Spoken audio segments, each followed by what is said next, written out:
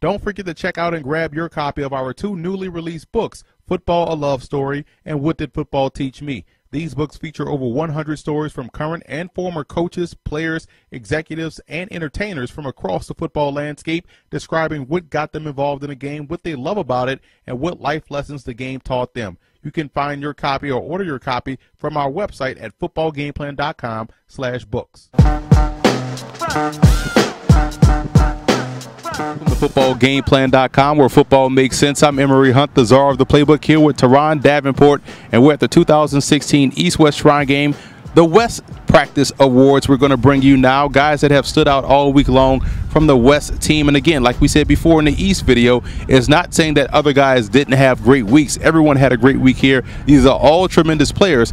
These are just some of the guys that we want to highlight for standout performances and a level of consistency all week long. So starting with the quarterback position, I'm going to go with Vernon Adams out of Oregon, formerly of Eastern Washington. I thought Vernon Adams had a great week. He was the best quarterback, I thought, the entire week on both squads.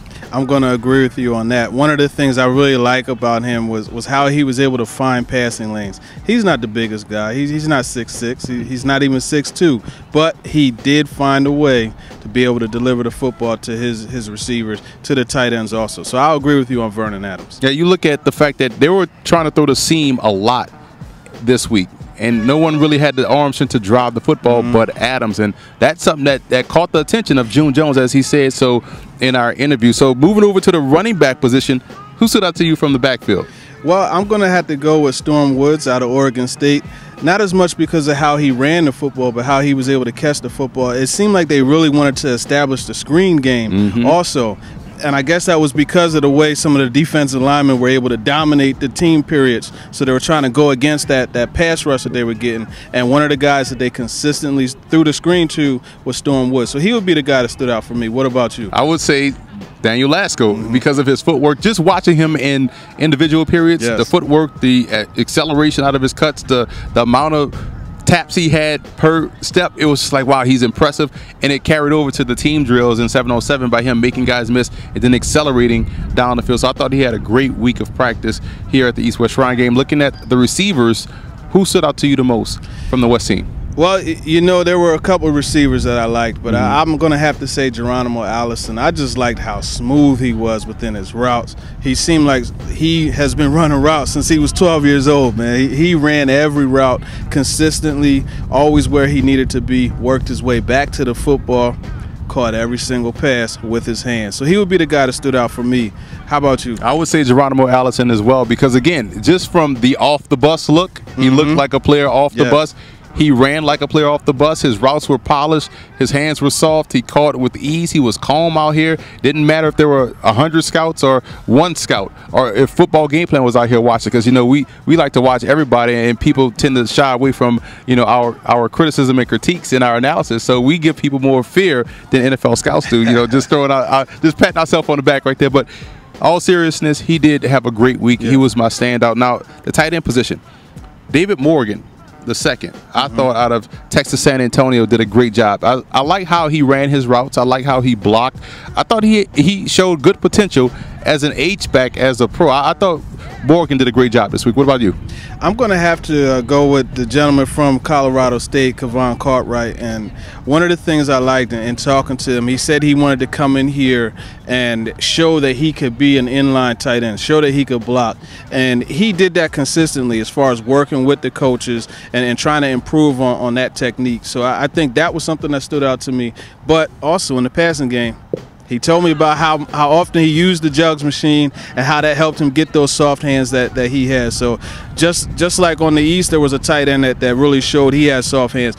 On the West here, he definitely showed. The nice touchdown he caught in red zone period from Vernon Adams on the corner route to kind of end the period on a positive note. So he would be the guy that stood out for me. Offensive line, I look at one player in particular and one player only, Ted Karras out of Illinois. I mean, we saw him dominate one-on-ones, 9-on-7s, team period. He had probably the best week out of any offensive lineman, I thought, East or West.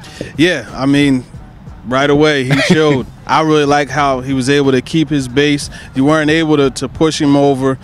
they pulled him, and he showed that he could move on runs to the outside when they pull him for that. I have to agree with you. Karras definitely stood out for me as well. Now you look at the defensive line, and this was tough because there were two guys that I thought had really good weeks, but one guy in particular, just like the offensive line of the East squad, I look at Ibuka Onyemata. Finally got his name right out of all week. That's a good job right there, right? Out of Manitoba. You talk about a guy 6'3", 6'4", 300 pounds. Strong, built like Leroy Glover, just a wide body, built like a creative player in John Madden football. But he was so strong, he could play end, he could play tackle. I thought he did a great job showing that, hey, the CIS is up to par now. You know, they've done a great job. We saw a guy from Laval, which is an outstanding program. They're the Alabama of CIS, and Manitoba has tremendous speed and athleticism. So to see a strong guy like Onyemata did a great job this week, and he really dominated the one-on-one periods this week on the West team. Who's a D lineman that stood out to you? Well, I'm glad you picked him out, so you could be the one that had to pronounce that. But, you know, at the same time, there was another defensive lineman who has a name that's kind of difficult to pronounce, and that's Aziz Shatu. He's the guy that stood out for me. And the thing that really stood out to me was how he set the tone. If you remember the first couple, no, we good. That's we the good. hands. You saw that. He still has it. If you remember, the first couple practices were kind of dead, leading into team period, and the defensive line specifically dominated initially in team period. And one of the guys to really get it going was Shatu. He talked trash to everybody. He did an excellent job of getting pressure. They couldn't block him in team, so he had to be the guy that stood out to me, just because he was able to play a couple different positions as well. So that's my guy on the defensive line. I look at the linebackers, the second level, Devondre Campbell, out of Minnesota, 6'5", 249. He looks the part. He's a tall guy, long arms. Like you said, he was specifically created by God to set the edge, you know, and that's what I wanted to see him do. He did a good job in that. I thought there were times where he probably could have made a better play, but I like what I saw from him, and I thought he had a really good week, proving that size isn't a skill. He has the athleticism that makes his size a threat. I think that's why I really like what he did this week. I can't disagree with you on that. I think that he definitely is a guy that stood out. One of the other guys, he's not of the same stature, but athleticism, it definitely showed with him. And that's Travis Feeney out of Washington. And initially he didn't really stand out, but just this last practice yesterday, Wednesday, the things that he was able to do. He had 2 interceptions. He picked up a fumble and ran it. He could probably still be running, and they wouldn't be able to catch him right now. So he would be the guy that stood out to me outside of the linebacker that you mentioned. Yeah, looking at the secondary, I look at Mike Jordan. That must suck for him. You know, right. Mike Jordan out of Missouri Western, a Division II program, the Griffins. We know a lot about football, about D2 football and D3 football here at Football Game Plan, but Minnesota Western, the Griffins, he did a great job all week long. I thought his technique was solid. He got great ball skills. He finds the football and gets his hands on it. To me, he had a great week of practice, showcasing himself at the higher level of competition. Yeah, just to kind of piggyback off of that, he made a play that one of my guys out of the secondary was able to intercept, and that's Ken Crawley out of Colorado. Jordan Dangerfield had a post route, and he was able to knock it away, and Crawley came down with it for one of his 2 interceptions that day. And he would be the guy that stood out to me, just because he was never out of position. He excelled in one-on-ones as well. So I would have to say the Colorado defensive corner. Now let's look at offensive MVP for the West team. For me, I'm going to say it was Vernon Adams. Quarterback coming out, doing his thing. You want to see quarterback shine in these all-star games, and I think this year it was tough to find. You had to really look and find guys to really stand out consistently, and contrary to popular belief, Vernon Adams was the best quarterback out here, and he proved it day in, day out. I think we're sharing a brain here, because I'm going to have to say him as well. You mentioned how he was the only one able to push the ball to the seam routes, and it's surprising because you had a couple other quarterbacks that coming in, well, specifically one that you thought would be able to do that if you just went by what you read.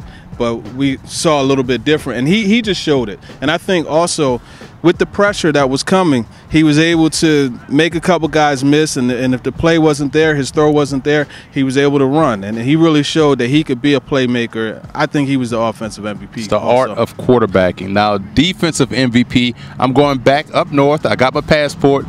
Ibuka Onyemata from Manitoba once again. Tremendous performance, and I almost went with a guy in Tyrone Holmes out of Montana. I thought he did a great job. He was athletic, great burst off the ball. But Onyemata and what he brought to the table from a strength perspective, I thought it just showed out constantly this week, especially in inside drills. Yeah, I'm going to go back to Shatu, Aziz Shatu out of Stanford. I think he was the guy that really, again, he set the tone. And whenever they needed to get going, his talking would get that defense going. So he would have to be the guy for me. Now, biggest surprise, and we're talking about just overall from the East-West Shrine game, what was your biggest surprise this week from the West team?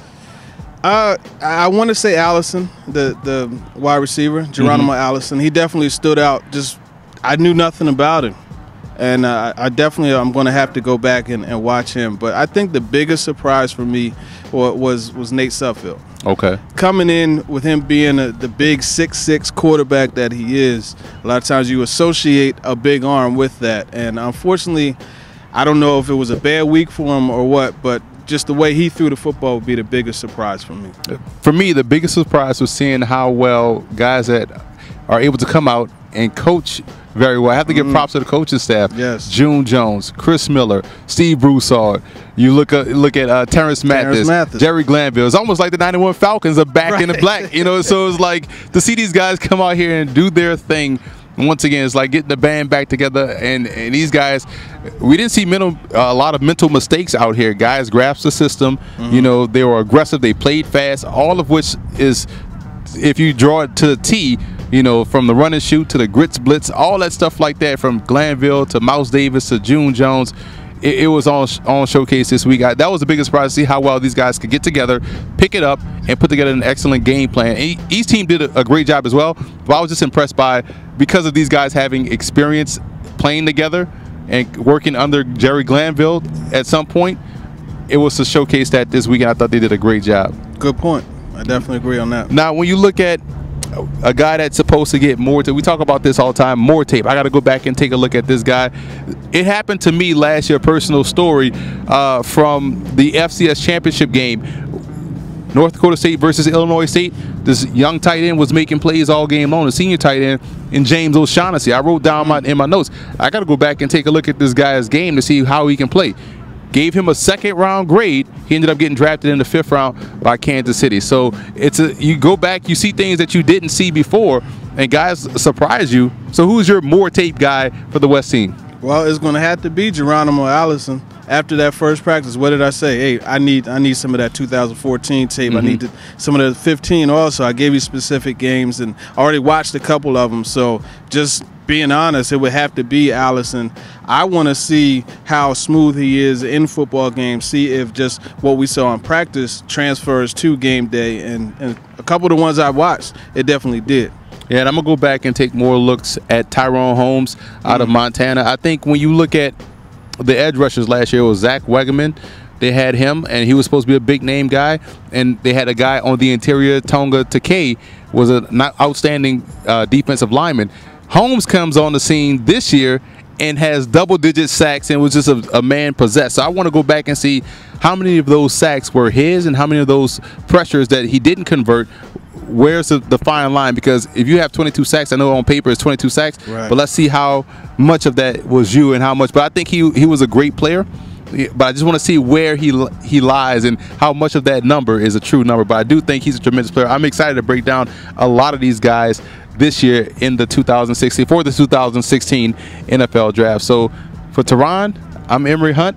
This has been a great week of practice here at the 2016 East-West Shrine Game. The game is on Saturday on NFL Network at 4 p.m. Eastern Time. You can find it there. So to follow Tehran on Twitter, hit him up at @TDavenport_NFL. I'm at FBall Gameplan. Great week here. Follow all of our interviews, notes, recaps on the East-West Shrine Game at footballgameplan.com/draft.